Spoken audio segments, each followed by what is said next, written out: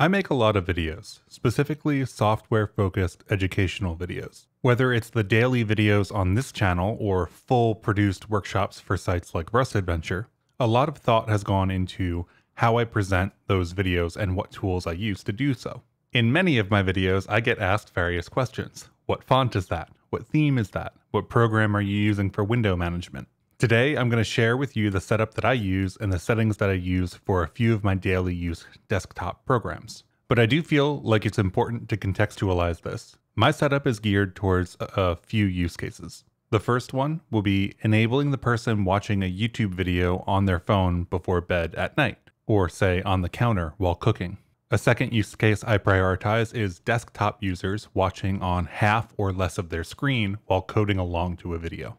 You'll see these two use cases most prominently reflected in the size of the fonts, the size of my UI that I use, and the number of windows that I am able to fit on a screen. Thirdly, I try to reduce the mental load for viewers who are already loaded up when trying to learn something else. So if we're talking about shaders, or we're talking about Rust, or some JavaScript thing, or some new language comes along and we're talking about that, it's already hard enough, in my opinion, to learn something new that you're unfamiliar with. You shouldn't also have to dig through what's on screen to figure out what you should pay attention to. And you shouldn't have things that are flashing on screen as typing is happening, let's say, that pull your visual attention to places where it isn't needed. So with that, let's take a look at the default VS Code installation. Now, this isn't quite the standard default VS Code installation. This is just most of the things re-enabled from my minimal setup. So, for example, you'll see that I have things like Rust Analyzer or my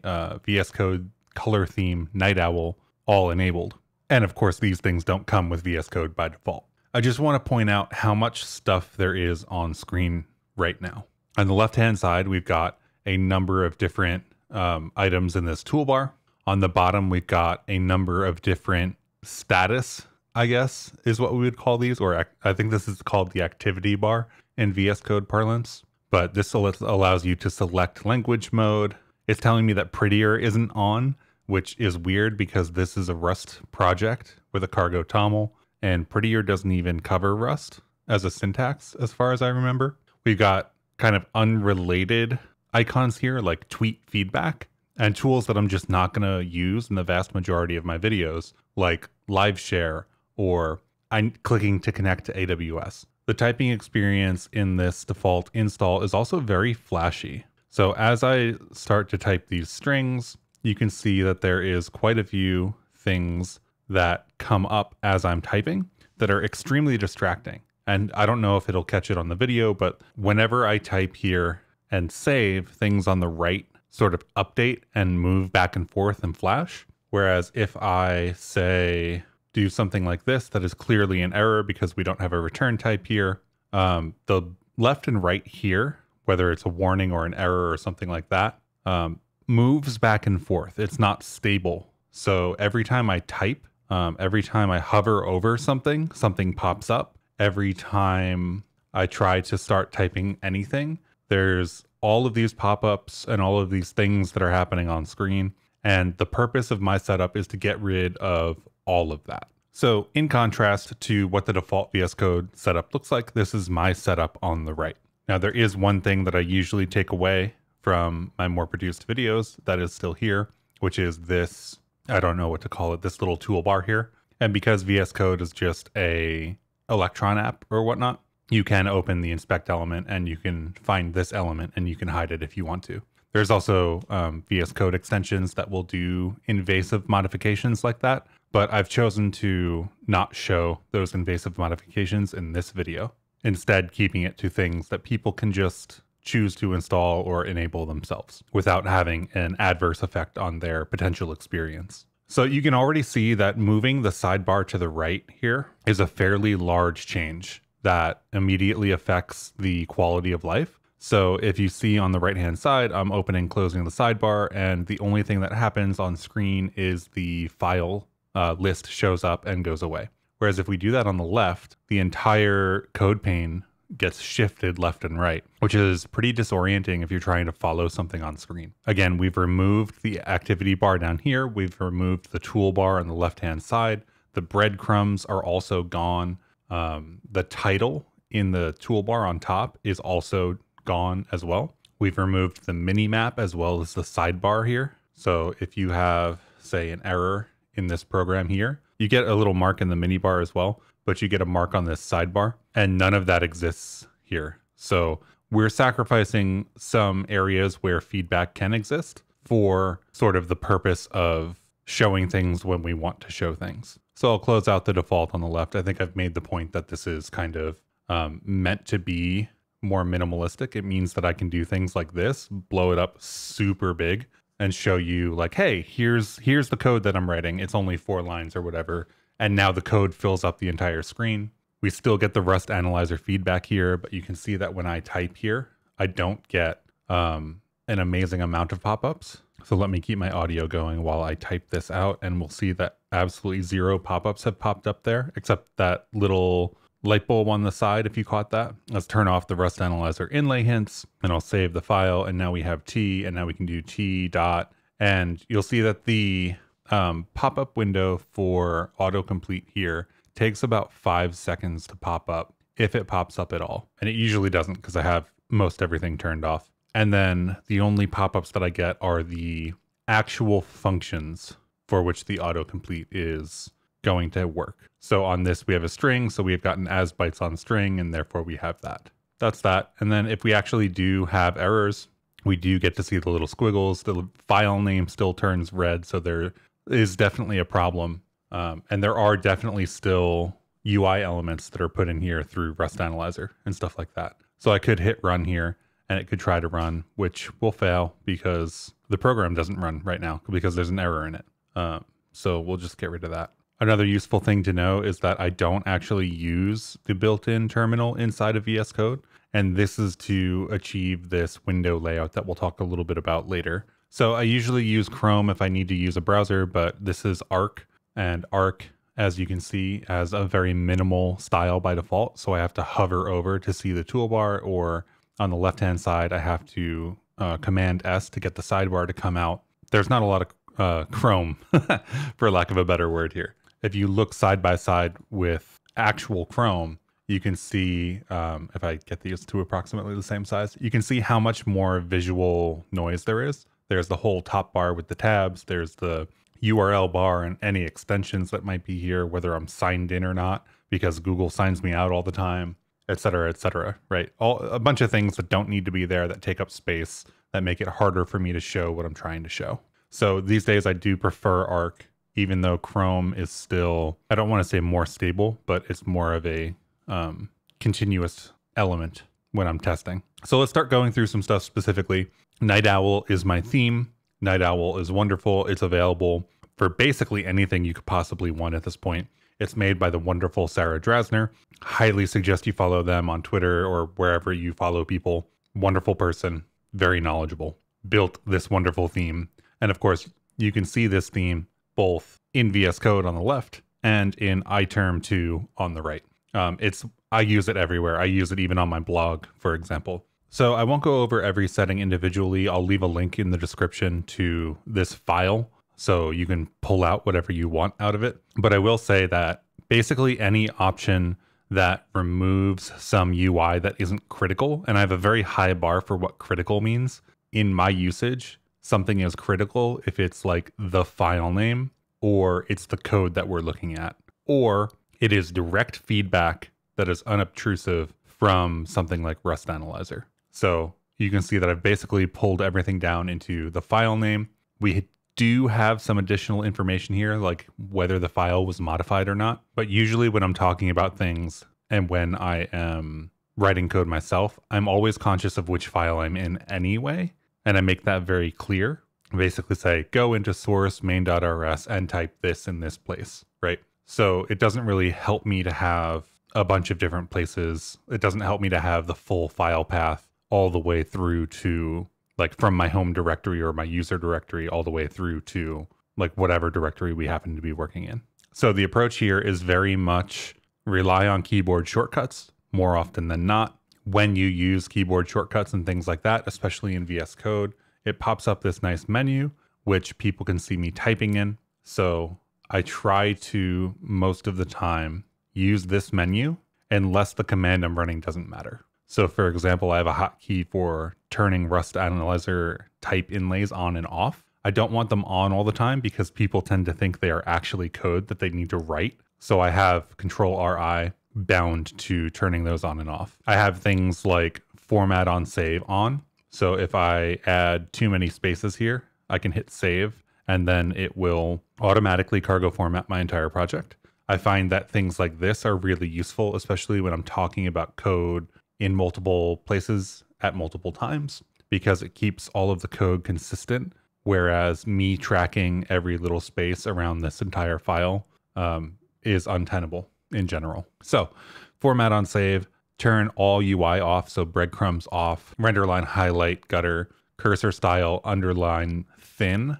There is other options here. My font, my preferred font is Meslo LGLDZ for Powerline, which is a mouthful. But basically it is a Menlo derivative with different settings for spacings and then the option to have a dotted 0 or not. So you can see at 5,000 here, it's very clear whether this is a 0 or it is an O, like a capital O. So differentiating those two things across all of the videos for people who are watching is really important to me. And then for Powerline, because I used to use Powerline a long time ago, and these days I use other things that expect my fonts to have like programmer icons in them. That's where the Powerline stuff comes from. It's basically like stuff injected into this font that's been created so that I can show different icons and things like that. I turn the minimap off. I turn the word-based suggestions off. I blow out the quick suggestions delay to far longer than I ever sit in one spot. This is 5 seconds. I turn the hover, like when you hover over something and it pops up another window, I turn those off. I turn off all the quick suggestions. I turn off all of the parameter hints. I turn off the overruler border. I turn off the vertical scroll bar size, which you actually can't turn off, so you have to just set to 0, and so on and so forth. I set the window title to an empty space. I set the horizontal and vertical scroll bars to nothing. I set the sidebar location to the right, etc., etc., etc. So basically, turn off all of the UI you can possibly turn off because most of it is not helping. There's a couple things that I miss. For example, like this little icon on the left-hand side here, this little whatever this is. I have no idea what that is, but I would like to turn it off. So you get the status bar and the activity bar and stuff like that. You can also turn off. These are all Boolean values, so it's just find them all, set them all to false, and then they're off forever. So if you ever need to pull things up, it's like Command B to pull out the file menu. Or if you want to go to the console, you can go in and type console or something like that. You can see debug console, focus on debug, and it'll open that window for you if you ever need it to be there. That does require that you know that these things exist. So take it or leave it, but I really like that.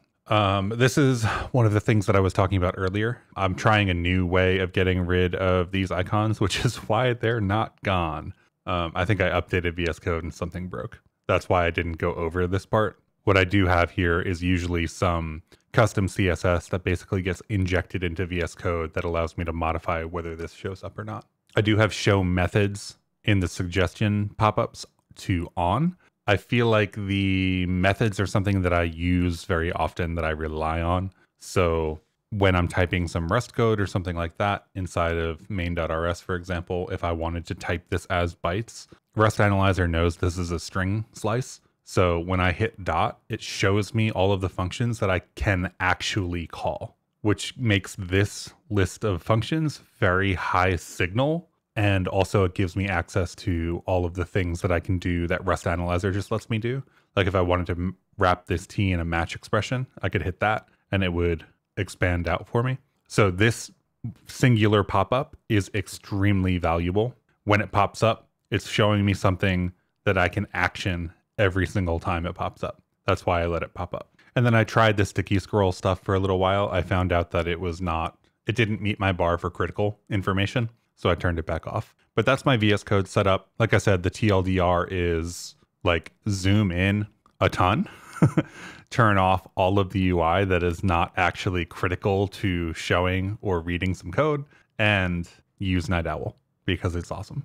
Now, there are other editors that I do test on a fairly regular basis. So for example, here's the Z editor. Now, one of the problems that I have with the Z editor is that the sidebar doesn't get bigger, and I can't figure out how to do that. So for example, I can make all the code bigger and stuff like that, but I can't control the rest of the UI as well, which makes it kind of a non-starter for making videos, because this like main.rs or like whatever this is called when it's faded back and is actually the target folder. I'll just tell you what it is. But you can't read that if you're just like on a screen, right? So, or like the .git up here or something like that. So while I really like Z, I think it's headed in a really interesting direction, much like some other editors, right? I think I really like experimenting with new things. And actually, my favorite editor is not VS Code, it's Emacs. So today you learned, I guess, but I use VS Code because the videos take priority for me, and the ability to communicate with other people takes priority over my own preferences. So that's VS Code. Probably the next most interesting thing is this table and my terminal in general. So they're kind of combined. The terminal I use is either Alacrity. So this on the left is Alacrity, which is nice, but I was having some issues with recordings. So I switched back to iTerm, and iTerm is fine as well. So I don't know. I switch back and forth between them. I use iTerm 2 these days, mostly if I'm on a Mac. I use Alacrity if I'm on a kick to use Alacrity, or Alacrity. It might be Alacrity. Both very fine terminal emulators. iTerm being significantly more sort of powerful, or, I didn't mean to open that. Open profiles, edit profiles. Okay, so iTerm has an absolute ton of different kinds of settings and things like that. Okay, so what we can do here with iTerm 2, it lets you set up basically general appearances. So I'm using a minimal theme, et cetera, auto hide menu bar, things like that. Same general like approach to doing this as I have in VS Code. Hide anything that isn't critical. iTerm 2 has an absolute ton of features. I don't use them all. I will say that, of course, my theme is Night Owl. You have themes here.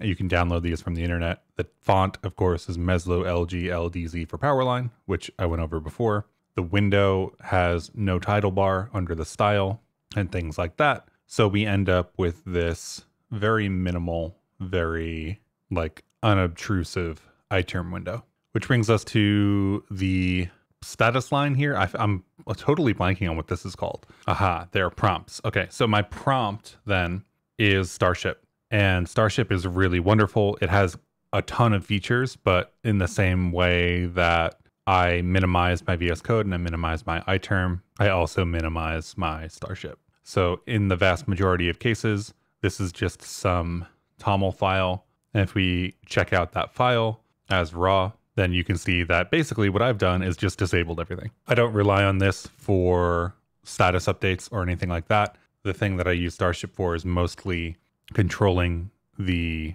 top line here. So this will usually be whatever project I'm working on. In this case, I'm in a temp folder. So I'm in users Chris TMP, and then default VS Code is the name of the folder that I'm in, which means that I can name my project whatever I want to name it, and that will show at the top of my line.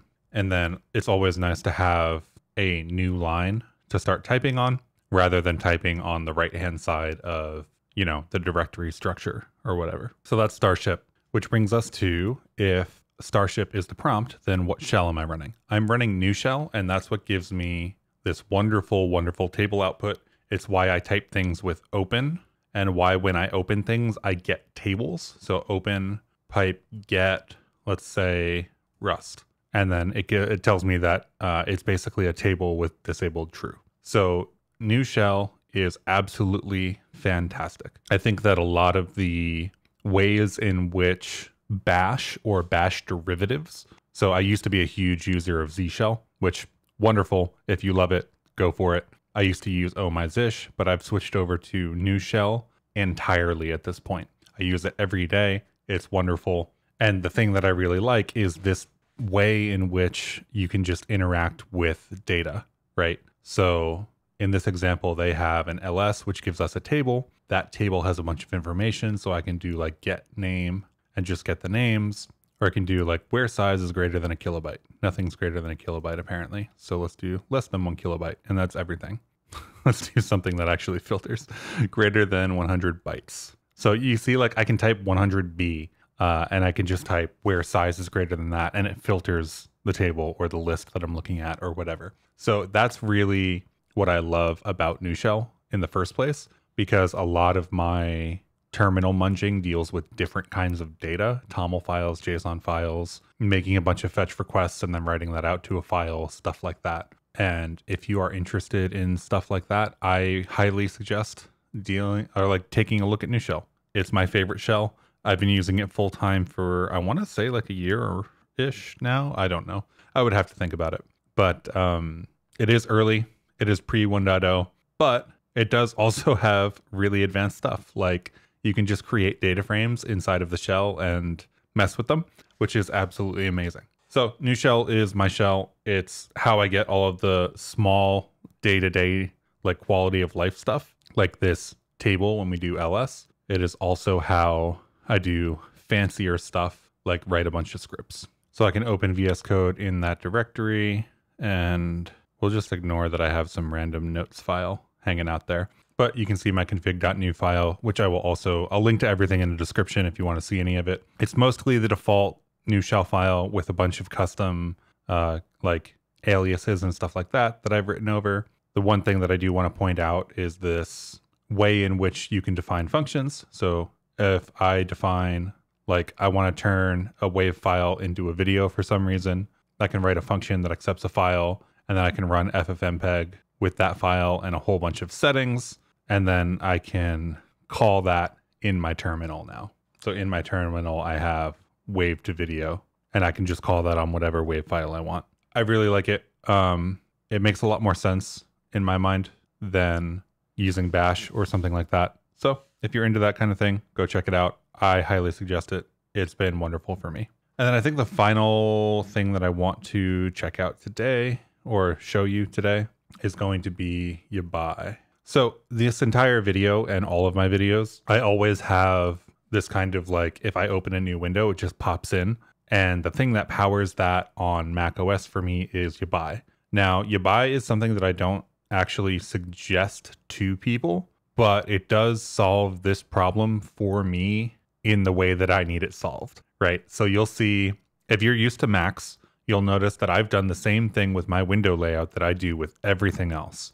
There is no, like application bar sitting around here. There is no title bar taking place on top of the screen all the time. I have to go and pull it down.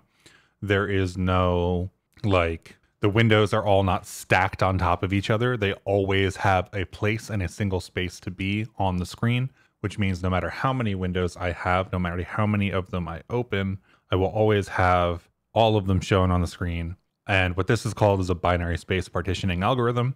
And this is a tiling window manager. So there's a bunch of things you can do here. It is scriptable. So I'll have things like Yabai, M, window, display, whatever, because I have 3 displays attached right now. And if I chose one of these, it would send this terminal window to another display, which I'm not going to do because I'm trying to show things. It does, for some of the advanced features that I use it for, like disabling window shadows, it does require disabling SIP. So that's why I don't directly suggest it to people, but it does do everything I need it to do. It does binary space partitioning. It does the window shadow removal. It does a whole bunch of other stuff. You can float windows. You can throw windows into the layout. You can add padding to the outside of the window like I have on all of my videos. You can add different padding between windows like I have here. You can even do things like set an active Windows border color. So for example, here's the window shadow command that I have, or the setting that I turn off. So if I open my Yabai RC, you can see that I have a couple of things here, and then I set the layout to binary space partitioning. I set a bunch of padding, I set the window gap, and I set the window shadow to off. And this just guarantees that no matter what I'm doing, no matter where I am, no matter how many windows I have on screen, I have some layout that is displayable and shareable, and everything is there on screen, doesn't look messy, etc. So I highly suggest all of these things.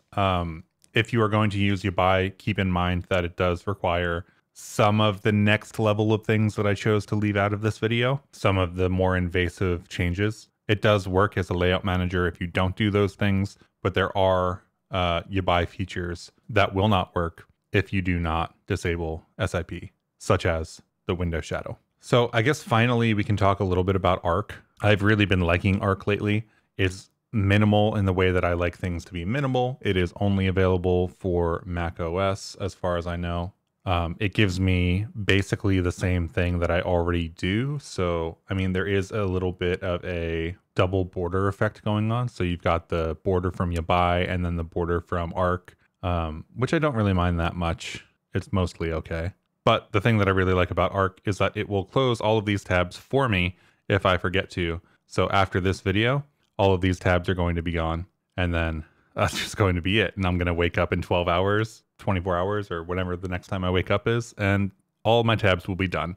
And I start fresh every day, which is a problem I have. I don't know if you have similar problems, but I have screenshots of my desktop with hundreds and hundreds of tabs that are scrunched so small on a 4K screen that you can no longer tell what tab is in the browser. So I really appreciate a number of different things about Arc, but mostly the tab management and closing my tabs out for me. And also, of course, the minimal aesthetic, which is now very important for all of my stuff. That's a look into some of the tools that I use, a couple of the applications that I use, a couple of the fonts and things like that that I use. I hope it helped. I hope you found that interesting. I could do another video on like the whole suite of stuff that I use for actually recording and editing and doing things like that. But I figured I would keep this to just programming tools and programs and what's on my desktop at the moment. And these are the things that I use the most in my videos. So I hope you enjoyed it, and I will catch you in the next video. Feel free to ask anything else that you are interested in the comments.